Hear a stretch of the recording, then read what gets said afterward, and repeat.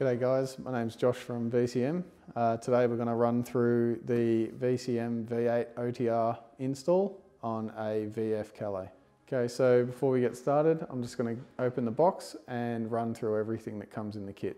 The kit comes with your OTR intake, fascia panels, infill panel, hose clamps, brackets for the radiator repositioning, all of your clips, OTR to your MAF reducer, MAF to your throttle body reducer, the infill panel brackets, and the radiator to OTR brackets and instruction booklet. So first we're going to remove the engine cover. We're going to undo the clamps for the air chamber, and we're going to undo the MAF and the airbox so we can remove the whole assembly. Okay, so now that we've got the engine cover off, we need to undo the breather for the PCV. It's on the right side of the oil cap, and you just need to push down the locking tab and lever it out. So now that we've got the PC breather off, we just need to undo the hose clamp on the throttle body, and we also need to undo the hose clamp on the MAF. And then we can remove the chamber. So next we just need to unplug the MAF and tuck that up out of the way. And we'll also undo the clamp for the MAF, and then we'll remove that as well. Another thing is you remove the rubber reducer off the actual MAF because you won't need to reuse that. So one thing that's very important is that you also need to clean the resistor in the MAF because they can get quite dirty and give you false readings. So you should always use a good quality MAF cleaner that will clean the diode. So don't ever use anything like a brake clean or a carby clean because you can damage them. Make sure that you don't touch them with anything or use air pressure that's too high because they are quite fragile. Okay, so to remove the airbox, we're also needing to bend this post forward just to give yourself some clearance past the positive battery terminal cover, and it's a 10mm bolt. And now that you've got that moved forward, we can undo the nuts and then remove the airbox.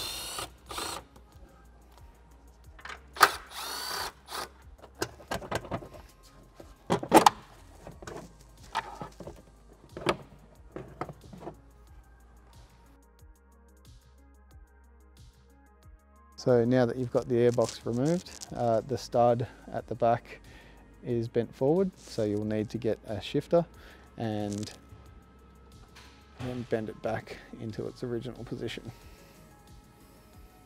Okay, so now that we've got the airbox removed, another thing that we like to do is remove the throttle body and give the throttle body a clean. So next we'll remove the radiator support cover, which has 4 10mm bolts holding it and 6 T20 Torx bit screws holding it.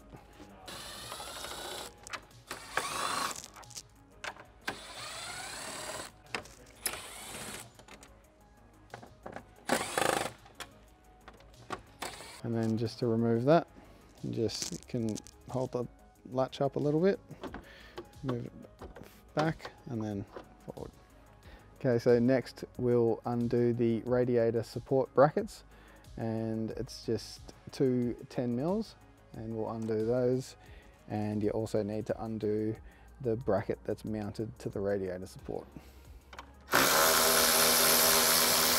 So these just unclip, so you push the whole radiator support forward, and then you can just pull these off the posts on the radiator. So you can actually discard these, and you need to keep the 10mm bolts to reuse later. Okay, so now we've got the radiator support brackets off. We need to get to the bolt underneath this radiator support bracket, which is a 10mm bolt. And once you've got these removed, you need to retain them because you'll use them at a later date as well. And this support bracket also has the wiring loom connected to it, so you'll need to get some pliers and actually unclip the loom retainers, so you can remove it. Now that you've got the brackets removed, I also pull this retaining clip out from under the bracket down here, and I put it up here, so then it hides it out of the way, and you can also run the wiring loom up underneath the brackets when we fit these for the radiator. Okay, so now we'll fit the VF Otr bracket kit. These are the OTR retaining brackets. You'll need to use these on a VF, and if you ordered a VE kit, these brackets won't come with it because you already have the provisions for the OTR on the actual vehicle. Okay, so you need to make sure that the slot on the back of the bracket lines up with the tab on the radiator support, and it actually goes in and locks the bracket in place. With the bracket, I also put the wiring loom up in, there's a recess above the bolt hole, so you can actually put that wiring loom above that, put the bracket on so it tucks in nice and neat behind there. Okay, so next step will be the radiator repositioning brackets, and you'll also need the 2 small plastic washers for this step. So you have your left side that goes underneath the radiator cap, and then the other side connects around the radiator. To fit the radiator repositioning brackets, you'll also need the 2 plastic washers from the small parts kit, and you'll need to reuse the radiator support bracket bolts. So the left-hand side that goes underneath the radiator cap, it actually goes under the support bracket, the radiator support bracket, and then into and under the radiator cap, where there is a small slot just under here, and it'll actually physically push into that slot. And then you'll also need to line the bracket up, and then you can fit your slotted washer into the hole, and then you'll reuse the bolt that you had from your radiator support bracket. So the driver's side bracket will go underneath the radiator support, and it will go over the radiator tank and then hold the radiator tank in place. Line up your hole with your slotted washer, and then use the other bolt. Okay, so now that we've got the radiator repositioned and leaned back, you'll notice that the top radiator hose actually fouls on the fan shroud. So we like to push the radiator hose on to the water pump spout a bit further. To do that, you just get some spring clamp compressors, open up your hose clamp. You'll have to crack the actual hose and itself loose. So once you've got that seal cracked loose, you can actually press the hose on further and then refit your spring clamp back into the original position. Now you'll see that we've moved the radiator hose. You'll have some clearance there now. So now that you've got all of your brackets on, you can sit your radiator support panel back on, and then we can bolt it back down. So now that you've got your cover on, we'll do these bolts up, and you just need to make sure that you don't over tighten them because it is plastic and they will break.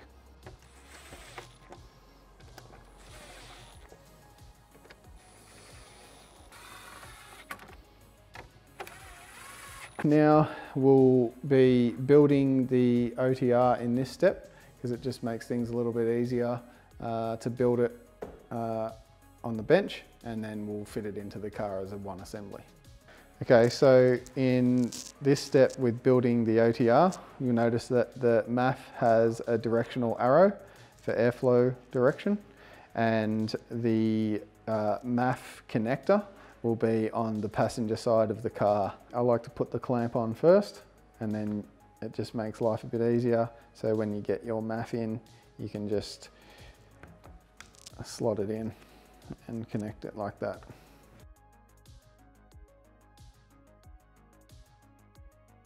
So once you got your MAF in your reducer, I like to clock the actual MAF just off center a little bit. So then the connector for the MAF actually will sit underneath the engine cover. And to tighten the clamp, you'll see that it's a bit tricky to get to. So all you need to do is just fold the reducer back on itself and just to hold it tight so you can do up the clamp. So you can install the little duckbill grommet. In this step, fitting the MAF to the OTR itself. And then another thing that I like to do is you get the large hose clamp, and because this is an oval shape, I like to just give it a little tweak for it to start to take the same shape as the OTR. And in each corner, I just like to give it just a little tweak, just so it takes the same shape as the OTR.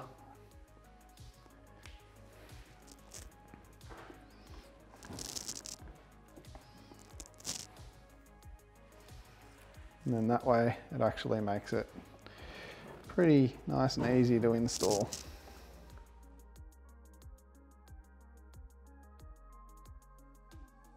And you'll notice that with the hose clamp, I like to run the adjuster screw underneath, and you also need to make sure that you don't over tighten the plastic OTR, because you will start to crush the opening and it will give you an air leak underneath the OTR itself.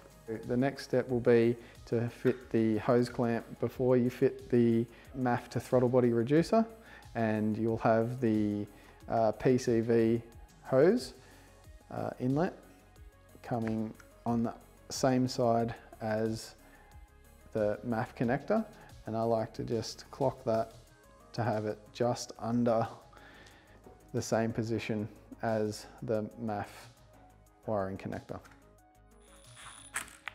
Okay, so that's the completed OTR build, and you'll notice that the arrow for the MAF direction, it's not quite in the center. I just like to do that just because it gives you clearance for your MAF connector under your engine cover.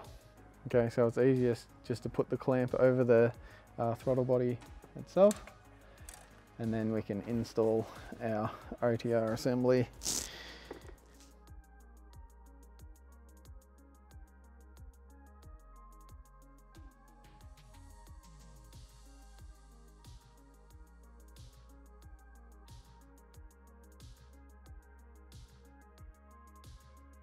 I just like to tuck the MAF wiring just behind that purge valve line, and then just connect it there like that.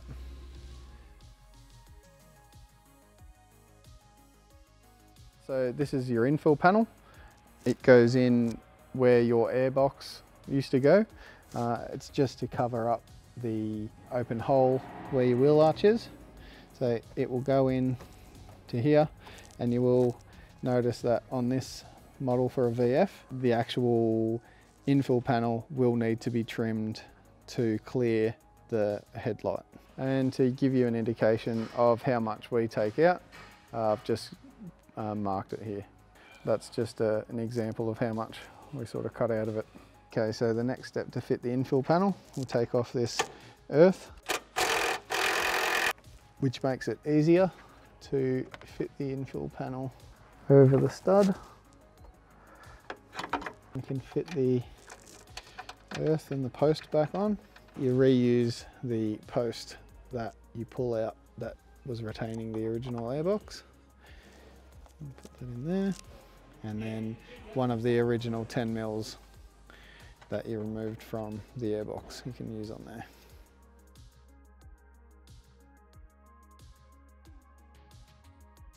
The next step will be to fit the PCV hose from the rocker cover to the throttle body reducer. Okay, so we'll connect the PCV hose back to the original position that we removed in the first step. So the PCV hose You connect that to your rocker cover, and I like to tuck it underneath all of the existing hoses, just that way it's nice and neat and you can't see it. And another step I like to do is, it's just a little bit longer, so you can just trim it and then stick it under and back into your throttle body to MAF reducer. Okay, so the last step is that we'll put the fascia brackets onto the radiator support on each side. So this will be your passenger side bracket and this is your driver's side bracket. It's also good to remove the bolts one side at a time. Otherwise, if you remove the driver's side and passenger side bolts, the radiator support will shift. We'll slide the fascia bracket underneath the radiator support, in between the support and the inner brace. It's also a good idea to get the bolts in and just put them in finger tight, just because it will give you some adjustment with the fitting the fascia panel itself. It's good to get the fascia panel in with the bolts still loose, so then you can get your fascia panel in the right position. Now that you've got that all adjusted and your bolts tight, you can put in the retaining clip, which is supplied in the small parts kit. Okay, so to fit the driver's side bracket, it's easiest just to pop the fuse box cover up.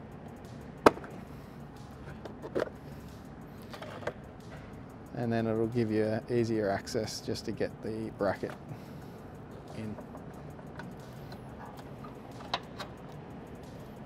And same again, it's just easier if you put the bolts in hand tight, finger tight. You can put your fuse panel back on.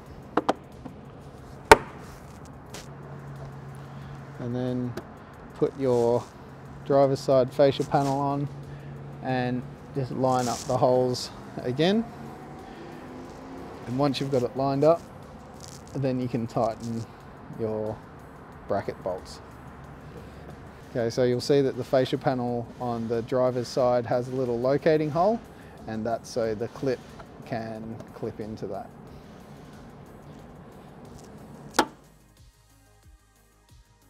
You'll notice that the last remaining hole doesn't have provision for the clip to sit into, so you can just fit a clip into the hole. The very last step will be to install the engine cover if it has one. And as you can see with the last step fitting the engine cover, you can see that it is very close to the MAF connector, and that's why I like to clock the MAF just off center.